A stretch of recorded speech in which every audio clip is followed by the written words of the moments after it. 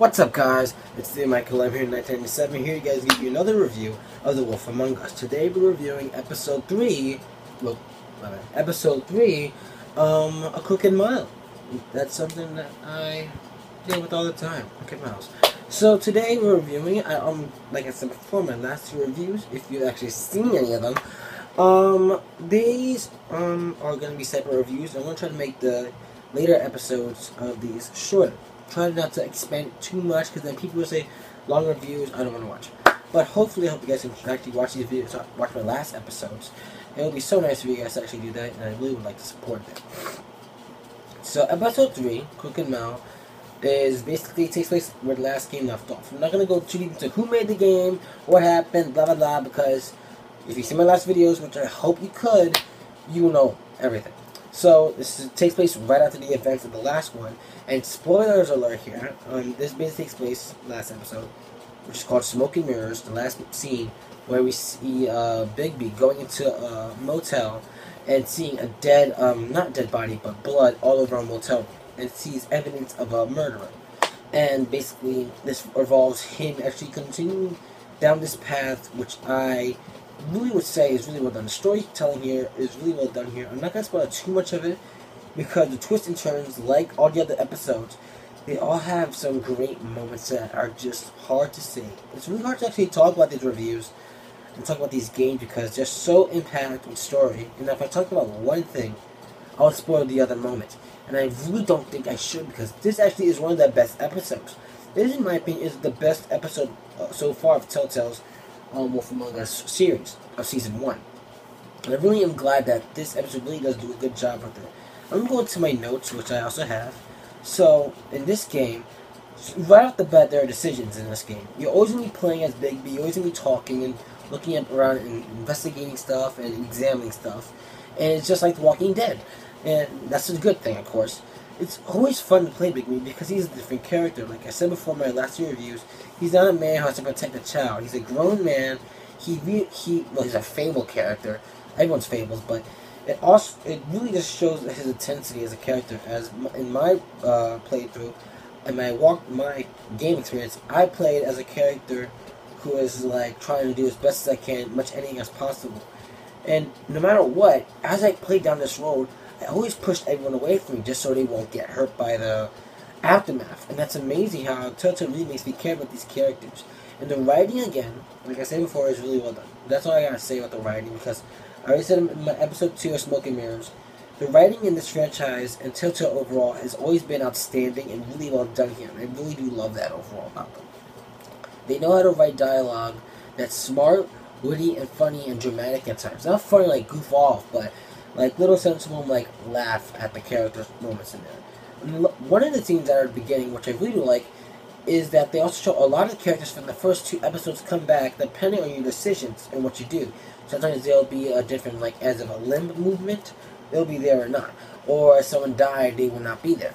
That's depending on your choices. And based on what I did, I basically, I'm not gonna spoil anything, but I did, like, a choice where I screwed up once, maybe here and there, but that's it. But really here, I really do, the visuals here are always been outstanding in the franchise. They've always been good. No murky visuals, so that's good. Characters, there's a lot more actually characters here. They actually show some old ones. There's some new ones here and there that are like seen here for a second. And these characters have a lot more to do than in the last episode, Smoke and Mirrors. The main problem I had with actual Smoke and Mirrors was that the game didn't feel like it was actually moving. The progression and the pacing of the story wasn't really actually right. It felt like it was just slow-mo. But let me just say right now, as soon as the game starts, so Crooked Mile starts, the story goes quick. It speeds up, and you never feel like you're slow. So in a Crooked Mile, things go fast, and they never slow down to the point of boredom. This game series has never been boring at all, so I'm glad for that. And I really must say that, like I said before, gameplay is always fun. I always loved Telltale's way of doing quick time events, because they always done it in a way that never feels repetitive or crappy like video games, like other video games, like big action blockbuster video games do. So that's something I always liked about them. And one of the best things about this game is really the final scene. I can't really spoil it, but if you're going to see my next video in sheep's clothing that will spoil, I recommend you actually play this game before you see my other review. Basically, the fact that this scene is so well done. It's so well done that they give me all this power. Tilda gives the character so much power, and then takes it away from you at the right moment. And you know what is good about that scene? I actually love it because of how well done it is. It shows Bigby as a character, and maybe spoilers, but that's what you're gonna turn it to by the end of this episode. That's the only thing I'm gonna say. Only thing I'm gonna say, but still, you have to play this episode because it's just well done. It's a mid-season episode, and I really do like that.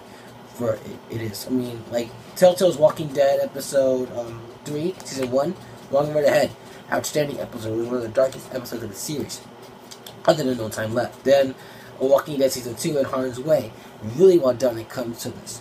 I feel like that when it comes to episode 3, in my opinion, that Telltale knows how to really do a third episode. They know how to really set up the mid-season like type of episode.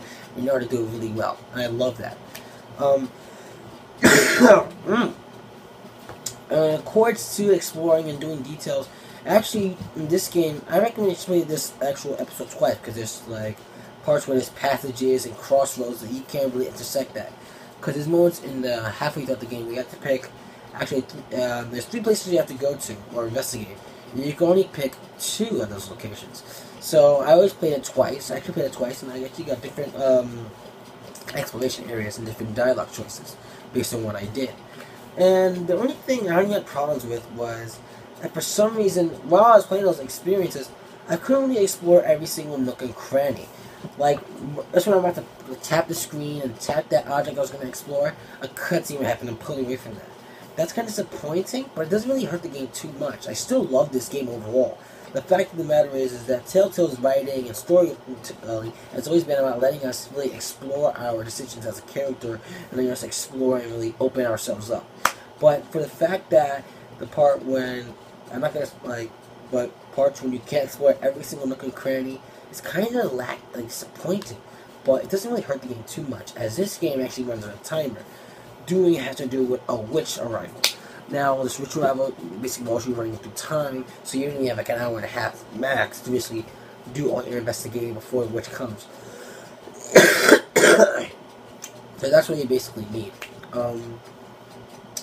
Like I said before, I'm going to try to make these videos as short as possible, unless in Sheep's Clothing, which I'll try to make the longest maybe, because I want to do my long videos again.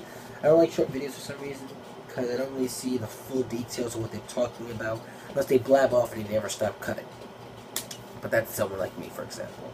So overall, Wolf Among Us Episode 3, in my opinion, is the highest point. It's the top mark point of this series. The best episode of the series so far. Unless Cry Wolf can make this be blown out of the water. I love Crooked Mile. Crooked Mile is my favorite episode out of them all. I'm going to give this episode basically a 9.5 out of 10. Because it's just really well done. The fact that I can't explore everything is a little flaw, but that's not enough to really hurt or lower the score to a 9 out of 10.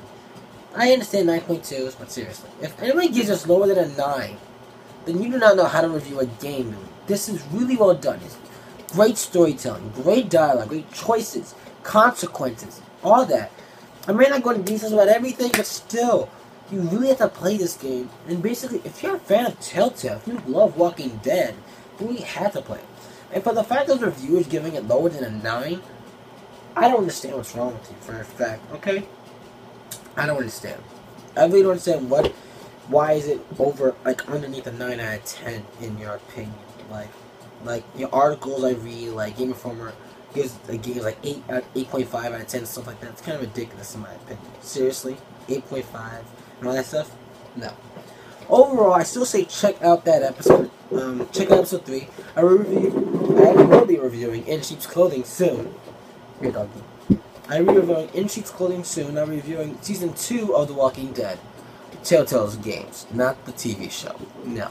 I watch TV show, but I'm not going to review that show. Seriously, not like IGN doing it all the time, 24/7. I don't write articles, please. So please like the video, comment below, and subscribe. Also follow me on Facebook and Twitter. I'm on there all the time, basically. So there'll never be a time where you're like, oh, well, waiting for me, because I'm always gonna be there all the time. Seriously. So that's all I gotta say, guys. Watch out for my next videos. They'll always be up daily.